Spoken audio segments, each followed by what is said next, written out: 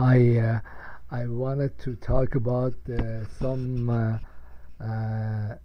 kind of topic that nobody really pays attention to it, but has an impact on the growth rate or GDP rate of different countries. And uh, it, the concept of population growth or population explosion, and also another trend that's called depopulation, and it's caused by a lot of factors, is something I want to talk about. And also the fact that the countries that have a lot of population like India and China, they are also countries that are really growing, and all kinds of industries are taking roots in there, and they are like an engine of growth for the world. Whereas other countries that used to be very affluent and important, like Germany or France, they have some growth, but they are not really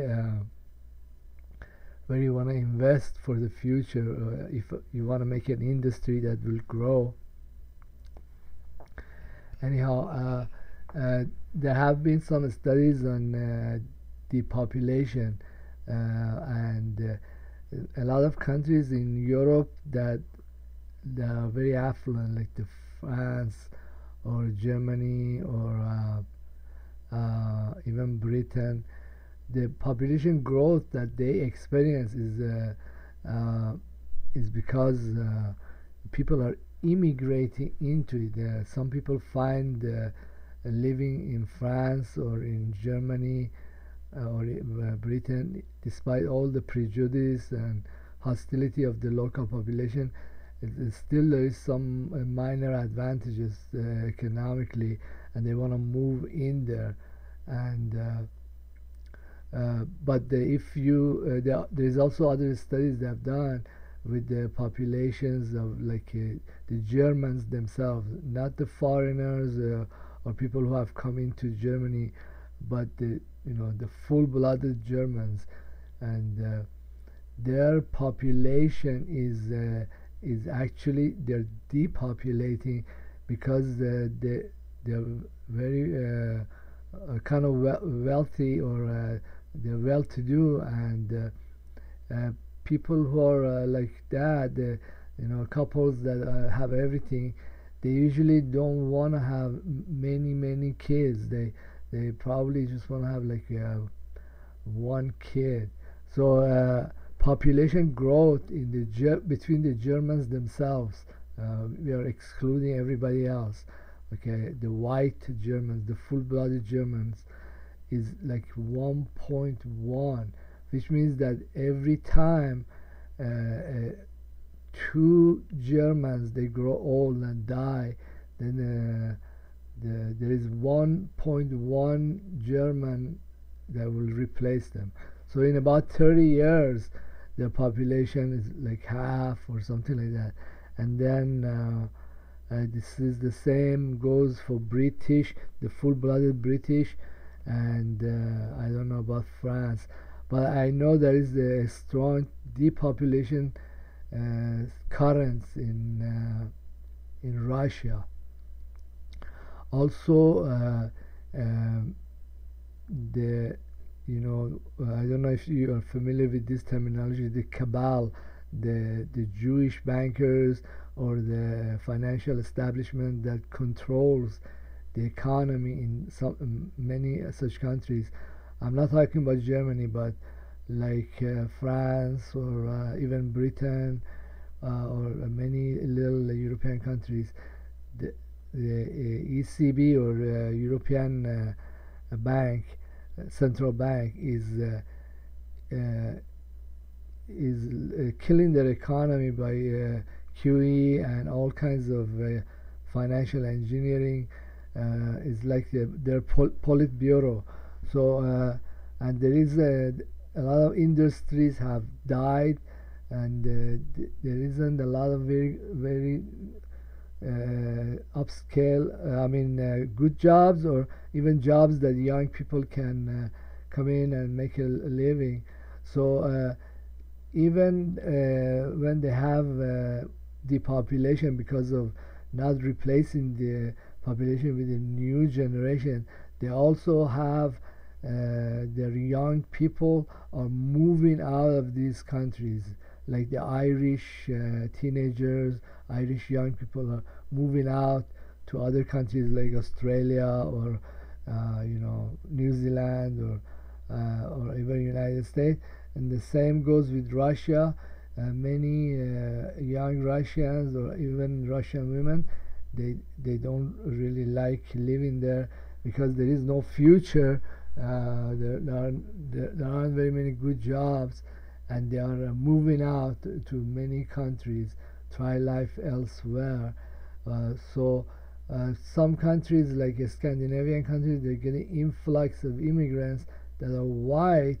They are replacing the population they have, but it's not really the native population. It's like white of other European descent.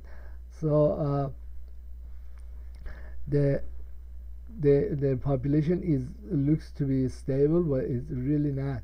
Well, things are very bad in Japan, and the Japanese society is extremely closed, and they reject all foreigners. Well, they won't stop you from going there, but it's not a very easy life for a foreigner. And then these societies like that, they are becoming depopulated because the old population is not being replaced by kids and teenagers or young people.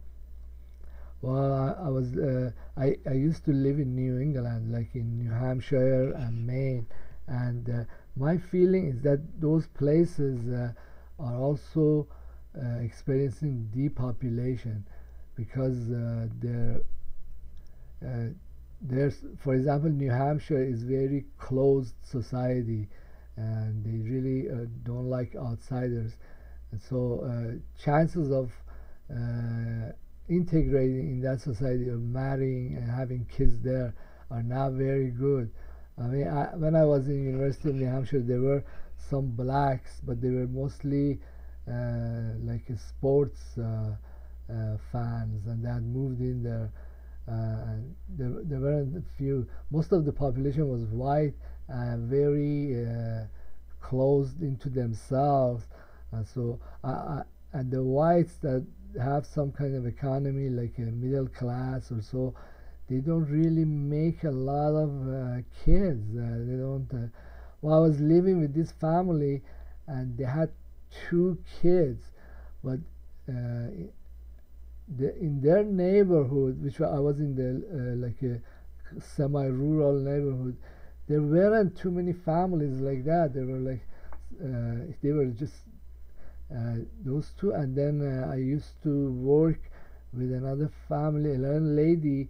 She was with her husband, but they were older, and they had a son that had grown older and had moved out.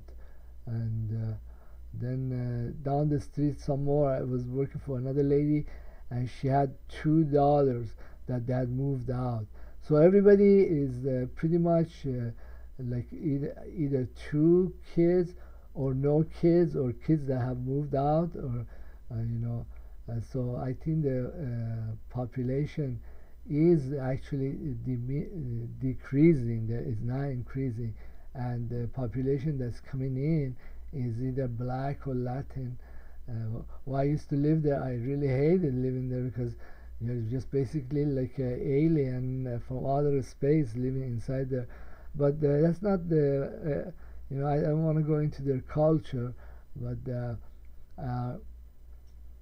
then countries like India, where there is a tremendous population, the government does not control the population. They have a massive GDP, and their growth rate is very fast. And well, I want to tell you a story.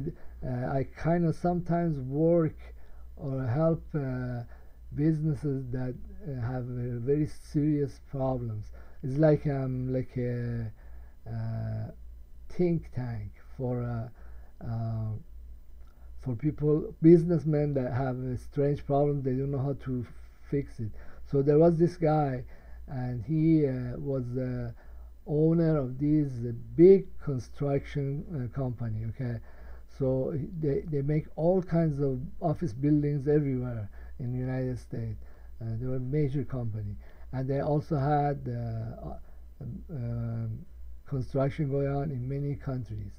So and he came to me and asked me, Hassan, I our business has become so stagnant, almost like dead, and we are not making new buildings. We are not, and the ones that we have, there's a lot of vacancies, and is well, the reason I told him is that one of them is for the internet, because every business has information content and processing.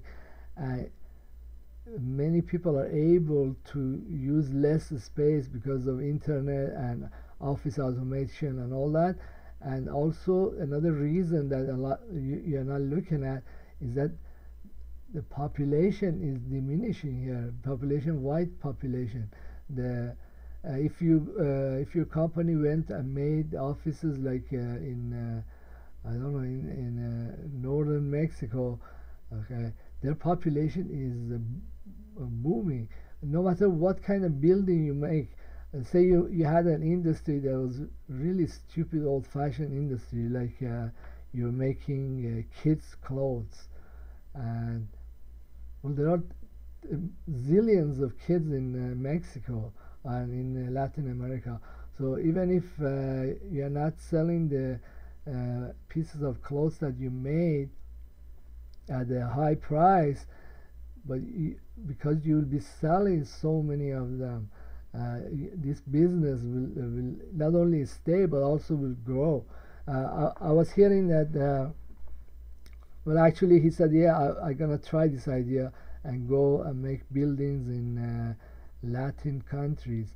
But I heard that most of the Tide or detergents that different companies here like they make, it's sold not here in the United States, sold in like Brazil or Mexico, or you know, also a lot of movies that the Americans make. They really don't have much of a market here in the United States. Is sold or shown in foreign countries. There's a lot of population, so having a large population that's not very well off, and not like United States or Scandinavian country, but you know, it's just the population. They need basic stuff. They are not demanding very high technology, because there's so much of these people. So industries that are old, passe industries, like, you know, say you're producing corn, or you know, cans of beans, or you're making Tide, kids' clothes, I don't know, household goods, stuff that's not very complex. Well, somebody there is going to buy that. I think that's where all the money the Chinese manufacturers are making is from these industries. That there isn't high margin, and they're not very high tech, but hey, there's so many people who want this stuff, and they make some kind of money, or their economy is growing. And the other good thing about such populations like Mexico or India is no matter what you want to make, there's all these people that are looking for work. Say for example, you have a service that you want done in the United States that doesn't depend on a given location here, and can be outsourced to India or you know, Mexico, or Brazil. That's very nice. You know, for a few dollars, you can resolve that problem, and many of these countries are also experiencing phenomenal growth, and I don't know. I don't think that this situation will stay the same 5, 10 years down the road.